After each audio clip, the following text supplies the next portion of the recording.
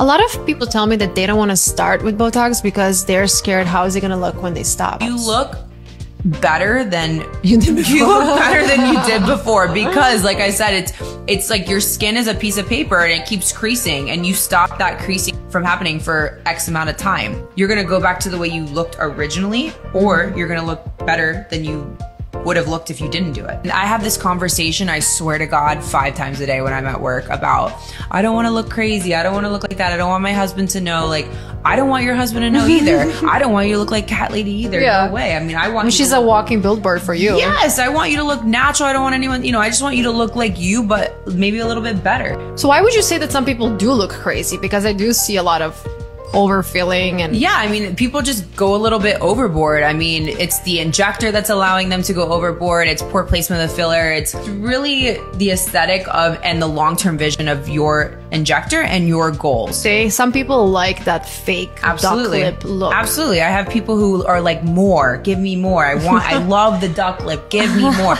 Literally.